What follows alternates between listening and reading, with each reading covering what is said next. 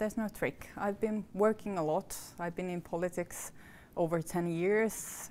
I've been committed to this, and of course I've been gaining trust with my colleagues and with people in the elections. So there's no trick. I've been just doing my work.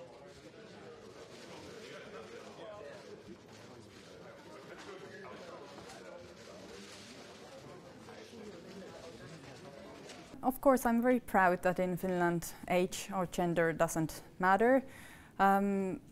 People have voted my party as the head of Finland, and now in this crisis, this situation, our party has elected me to take the place of the Prime Minister. I don't feel like a role model. I think I might be for some people, but I think the issues matter, not the people behind the issues we are all working on. So I think everyone matters.